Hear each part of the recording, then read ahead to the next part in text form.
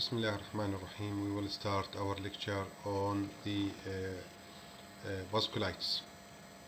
Vasculitis defined as inflammation of blood vessels of any size affecting one or few vessels in a limited area, or could be systemic, affecting multiple organ systems. That to say, affect the vessels in the multiple organ that may associated or result in the meningitis, arteriolitis, venulitis, capillaritis, and aortitis. That to say, the inflammation may involve the small, medium size, or even the large vessels like the aorta. Vasculitis occur in the diverse clinical setting. That to say, can be seen in the various type of the disorder, as we will see later on, depending on the vascular bed affected, whether it's central nervous system, heart, small bowel. The manifestation can be protein. That to say, there is various manifestation for the vasculitis because there is various site of the vessels that involved by the inflammation. The main shared symptoms are constitutional symptom and sign, such as fever, myalgia, arthralgia, and malaise. This is the main symptom that can be seen in the vasculitis. Localized vasculitis is a secondary to the inflammatory process in an area. That to say, localized area can be affected by the inflammatory process involving the vessels, whether solitary vessels or multiple vessels that can be localized. Start with the systemic vasculitis. Regarding the pathogenesis of systemic vasculitis, the two main immune mediator can be affected, whether immune complex, that to say antigen antibody deposition, or the vasculitis can be mediated by the immune cells. Immune complex vascular lesions resemble those found in the experimental immune complex mediated condition. That to say, there's evidence of the inflammatory process can be seen in the experimental animals or experimental deposition of the immune complex. When we talk about immune complex, we mean there's antigen and antibody that forming a complex can be mediate inflammatory process in a certain area. This can be detected or demonstrated by the DNA and anti-DNA complex, and complement in the vascular lesion of the systemic lupus erythematosus can be seen. That to say, there's deposition of the DNA, anti-DNA in the person with the systemic lupus erythematosus that indicate presence of the immune complex role in the mediation of the vasculitis in this syndrome. Virus and other antigen have been localized in the lesions, plus the presence of the same antigen with immunoglobulin antibodies and complement in the circulation. That to say, the deposition of the same immune complex in the circulation and in the site of the inflammatory process can be seen. Cell-mediated immunity demonstrate the presence of the granulomatous inflammation in the affected vessels by the definition of the role of the cell-mediated immunity in the mediation of the systemic vasculitis. Vasculitis can be classified according various parameters into the polyarthritis nodosa, Wegener's granulomatosis, microscopical polyarthritis, temporal giant cell or cranial arthritis. This various classification depending mainly on the size of the vessels that are involved. Polyarthritis nodosa mainly affect the medium size and small arteries. Wegener's granulomatosis affect the arterioles, venules, capillaries, and small blood vessels. Microscopical polyarthritis, or named as hypersensitivity vasculitis, mainly affect venules, capillaries, and arterioles. That to say, affect the small blood vessels. Temporal giant cell arthritis mainly affect the large blood vessels can be seen. Start with the polyarthritis nodosa. From its name, it's polyarthritis nodosa. Poly, there's multiple arthritis arteries, and nodosa, formation of the node on the surface of blood vessels. So, polyarthritis nodosa is a systemic disease, that to say, affect many organs in the body, characterized by necrotizing inflammation of small to the medium-sized arteries throughout the body. That to say, systemic throughout the body means the process is systemic, sparing only the pulmonary circulation. Only the pulmonary circulation are not affected. Sparing the pulmonary circulation mean only the pulmonary circulation are not affected by this inflammatory process. The involvement of the vessels is focal, random, and episodic. Mean there's focal, localized involvement of the vessels, and the involvement are random, no systemic, affect both sides or so on, right and left, and episodic attacks. That to say there's an periods of the attack and later on rest of the other time. Polyarthritis nodosa is often produce irregular aneurysmal dilatation that appear on the surface as nodularity. That to say, there's irregular aneurysmal dilatation of the vessel wall that appear as nodularity, so that named as nodosa, and vascular obstruction leading to the infarction of the certain areas that are circulated or perfusion by this vessels that are affected. The inflammatory process weakens the arterial wall, as we talk in the atheromatous plaque. When there's inflammatory process in the certain area, will result in the weakening the arterial wall, and this weakness can lead to the aneurysm and forming nodularity, and even rupture of the blood vessels can be occur. Polyarthritis nodosa characterized by the acute lesion and healed lesion. Acute lesion show transmural inflammation, that to say the entire wall thickness of the blood vessels are inflamed, intima, media, and adventitia, associated with the fibrinoid necrosis, as we talked previously, when there is necrosis with the fibrinous material in the area, with round cell infiltrate extending around the blood vessels. That to say infiltration extend around the blood vessels. This is the acute lesion, when there is a transmural inflammation, fibrinoid necrosis, and inflammatory cell infiltration around the blood vessels. The second phase, or the lesion of the polyarthritis nodosa, are healed lesion that show marked fibrotic thickening of the arterial wall, associated elastic laminar fragmentation. So there's an acute lesion characterized by inflammation, fibrinoid necrosis, and healed lesion that characterized by the fibrous thickening and fragmentation of the elastic lamina of the wall. The main characteristic feature of polyarthritis nodosa are that all stages of activity, including the acute and healed lesion, may coexist in the different vessels, or sometimes even in the same vessel that are involved by the inflammation. That to say, suggesting this process of the acute and healed lesion that are present in the same vessels or in the same patient with the various different vessels, suggesting there is an ongoing pathogenesis and recurrent pathogenic insult. That to say, the process is continuous. There's ongoing and recurrent pathogenic insult damaging the blood vessels that result in the formation of the acute and healed lesion in the same vessels, and sometimes even in the same patient in the different vessels. The clinical features of polyarthritis nodosa occurs in the young adult, more in the male, with the bizarre sign and symptom. This bizarre sign and symptom because the vascular involvement is widely scattered. That to say, some patient presented with the eye complaint, some with the skin, some with the renal, other with the GIT, and so that there is a bizarre sign and symptom that can be seen in the patient. Regarding the diagnosis of polyarthritis nodosa, mainly depending on the biopsy, isn't necessary.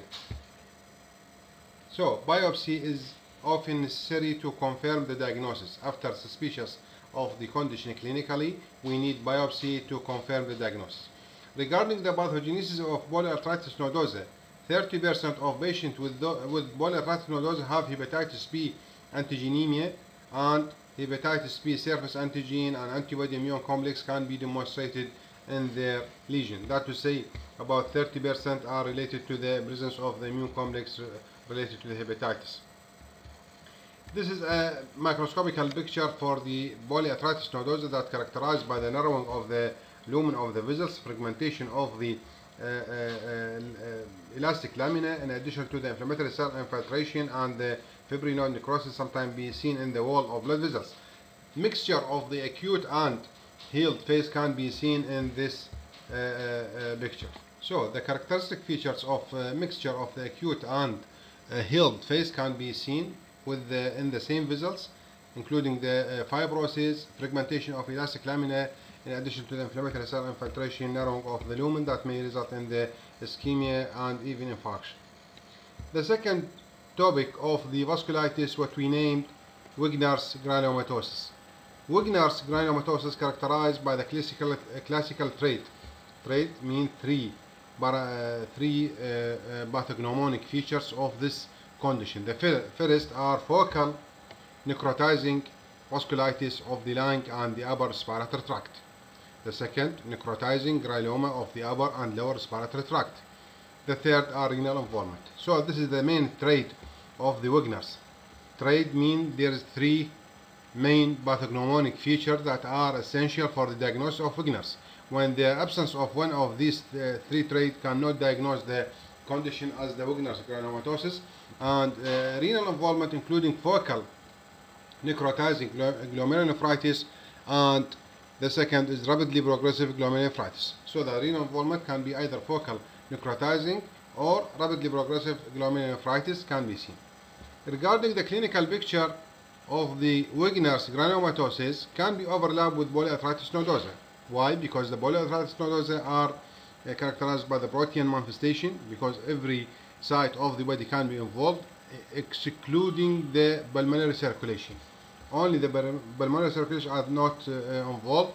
More in the male, peak in the 5th decade. Diagnosis by the lung biopsy is essential because the lung is the major part of the three trait component of the Wegener's. In addition to the focal necrotizing vasculitis, there is necrotizing granuloma of the respiratory tract, so that the lung biopsy is essential. Regarding the prognosis of the Wegener's granulomatosis, 80% die within a year, 10% respond to the treatment, and the pathogenesis may relate to the cell-mediated and can be documented by the presence of the anti-nuclear antibody are positive. The third topic of vasculitis, what we named microscopical polyangiitis or microscopical polyarthritis.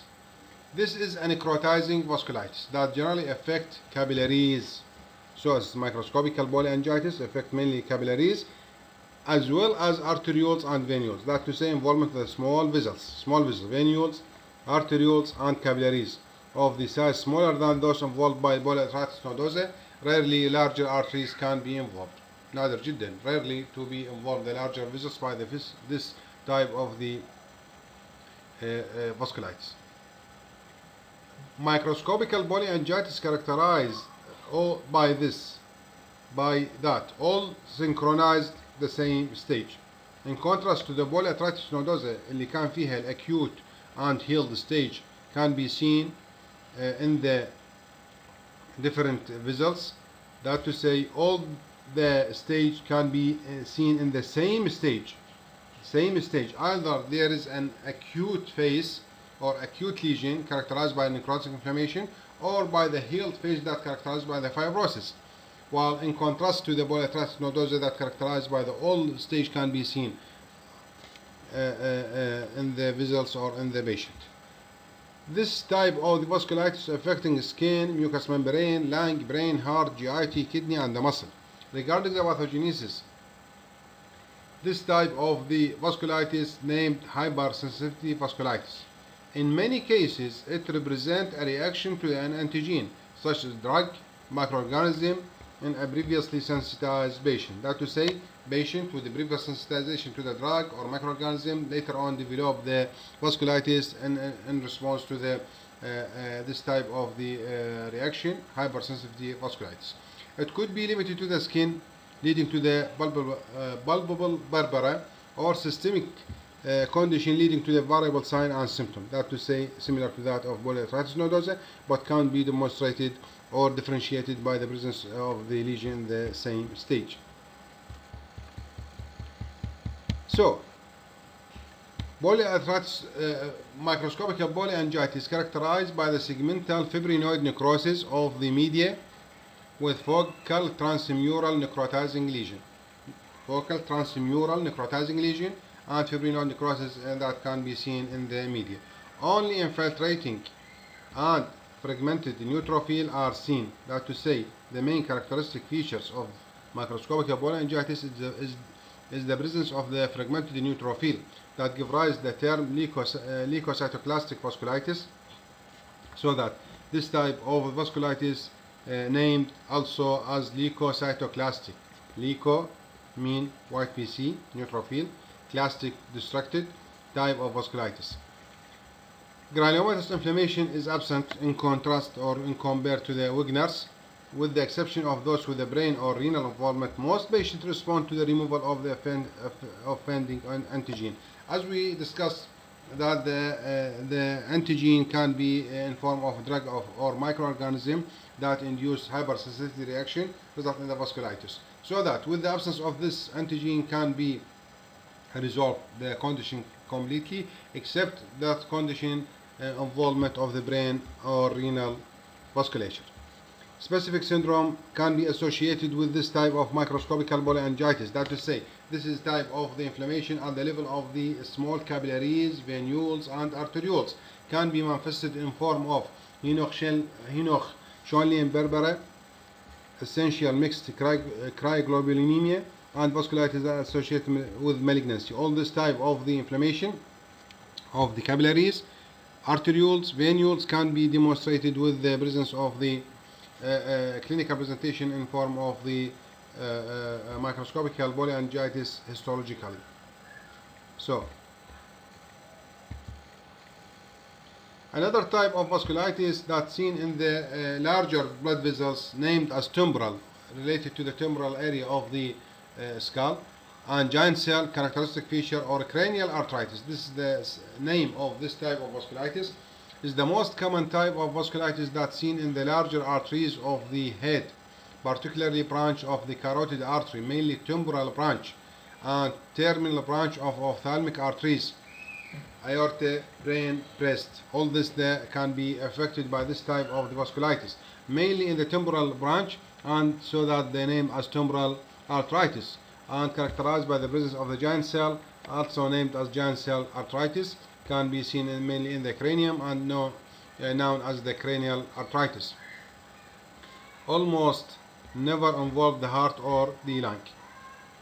Regarding the histology, characterized by the presence of granulomatous inflammation with the giant cell, as we say, take its name from the presence of the giant cell. Granulomatous inflammation with a chronic non-specific bone arthritis and fragmentation of internal elastic lamina. Fragmentation of the internal elastic lamina is another feature of the giant cell arthritis.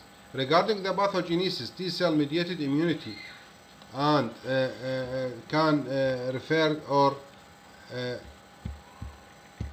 T cell mediated immunity is the major underlying cause for this type of the vasculitis. This can be demonstrated by the presence of the histology with the presence of the granulomatous inflammation and presence of the giant cell. And therapeutic response to the steroid is another indicator that the underlying cause is T cell mediated immunity. Regarding the clinical features, this type of the vasculitis is more common in the female and more after, especially after the 50 years old. Characterized by the non-specific constitutional symptom, so that the constitutional symptom is the major presentation of the vasculitis in general, and in addition to the local facial pain and tenderness in the area, ocular symptom including the possibility of blindness can be seen in the patient with the temporal giant cell arthritis. The diagnosis depending on the biopsy, but could be negative. That to say, the lesion is intermittent. Some area can be involved by the lesion and another area can be safe from the lesion, and so that the lesion can be negative, and constitutional and biopsy is not, that to say, negative biopsy is not to exclude the diagnosis of temporal giant cell arthritis. Therapy is including the response to the corticosteroid. This is the picture for the temporal giant cell arthritis, characterized by the diffuse granulomatous inflammation of the wall of the blood vessels, in addition to the presence of the giant cell and the fragmentation of the smooth muscle of the media, and presence scattered giant cell fibrosis, and this is the picture of the granulomatous or temporal giant cell arthritis, in addition to the narrowing of the lumen. That to say, granulomatous inflammation of the wall, while there is narrowing of the lumen that result in the ischemia of the area that are perfused by these vessels. Another type of vasculitis, what we name pulseless disease, Takayasu arthritis, pulseless disease, that is without pulse. Pulseless mean without pulse. Vasculitis of the large arteries, mainly the arch of aorta, characterized by the fibrous thickening of the wall and obliteration of the mouth of the great vessels. This obliteration of the mouth of the great vessels of the aorta that result in the pulseless disease, because there is narrowing of the lumen of the main supplement of the upper limb blood vessels that result in the lack of the pulsation when we examine the patient for the presence of the pulse, so that there is obliteration of the mouth of great vessels of the aorta and markedly narrowing or even obliterated lumen. So it's named as pulseless disease because the inflammation and the fibrosis in the wall that result in the obliteration of the lumen of the branch of the aorta. Regarding the histology, the change range from the adventitial medial intense mononuclear inflammation in the media to the granulomatous inflammation with replete with the giant cell. That to say, there is no evidence of the giant cell in the area, and patchy medial necrosis, fibrosis in the wall, narrowing of the lumen, and weakening pulse. So that pulseless disease related to the chronic inflammation, fibrosis, necrosis, fibrosis, and even weakness in the pulse. Regarding the clinical presentation of this Takayasu characterized, these include reduced in the blood pressure and weaker pulse in the upper extremities relative to the lower extremity, and this is weaker pulse related to the obliteration in the lumen of the major branch of the arch of aorta that result in the lack of the pulsation in the upper extremity blood vessels, with the coldness or numbness of the fingers, ocular disturbance, including the visual defect. The course of disease variable may enter in the quiescent stage. I have to say some area may be quiescent for some time and later on reactivation can be seen.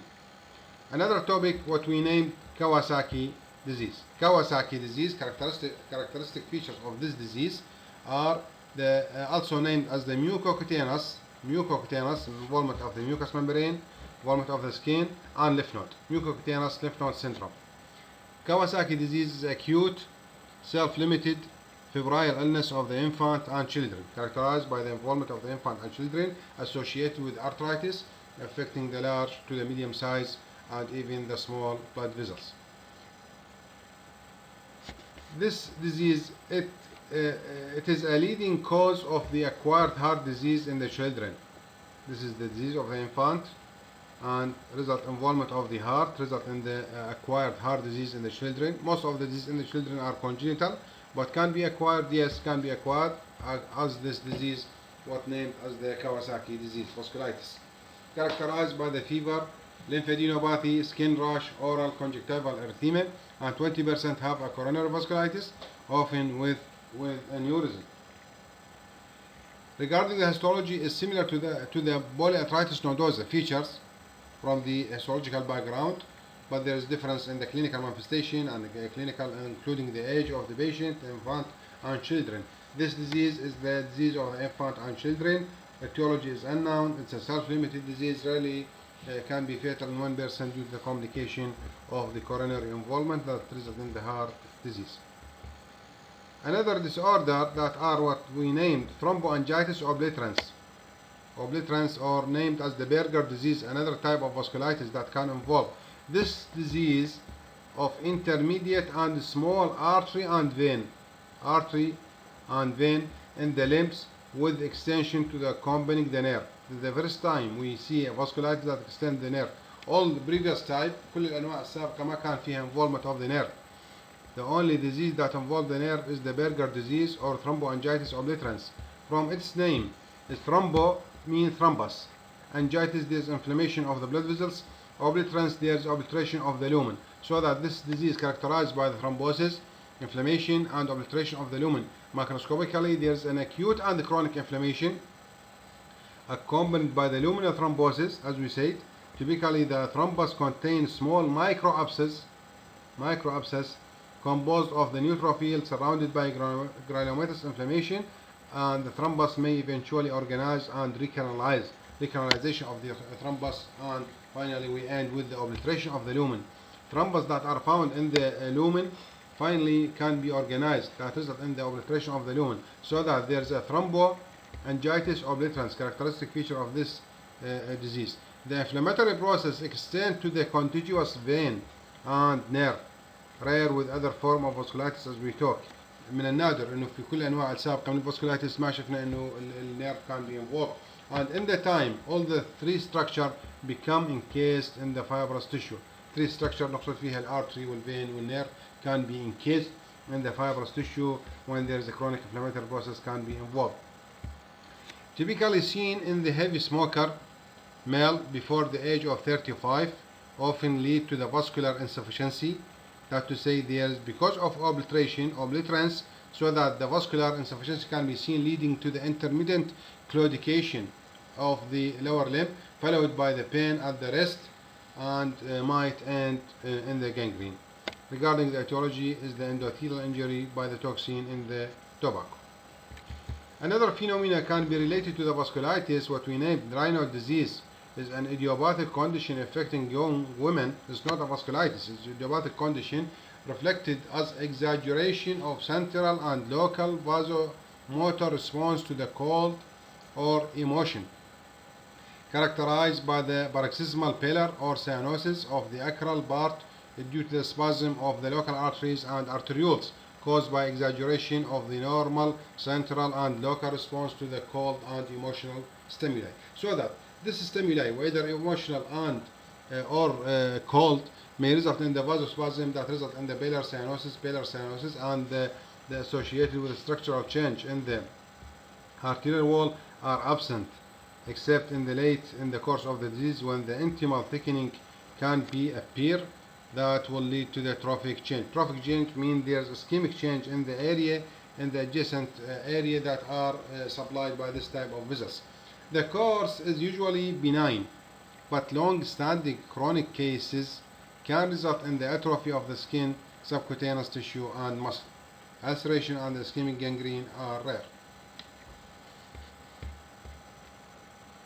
Raynaud phenomena, in comparison, result from exaggeration vasoconstriction of the digital arteries and arterioles. This vascular change induces paroxysmal pallor or cyanosis of the digit of the hand or feet. Infrequently, the nose, earlobes, or lips can also involve. Characteristically, the involved digit show red, white, and blue color, change from the most proximal to the most distal, correlating with the proximal vasodilatation, central vasoconstriction, and more distal cyanosis, so that the phenomena of the vasospasm, cyanosis, pallor can be paroxysmal attacks. Raynaud phenomena may be primary disease entity or secondary to the variety of the condition. Thank you very much.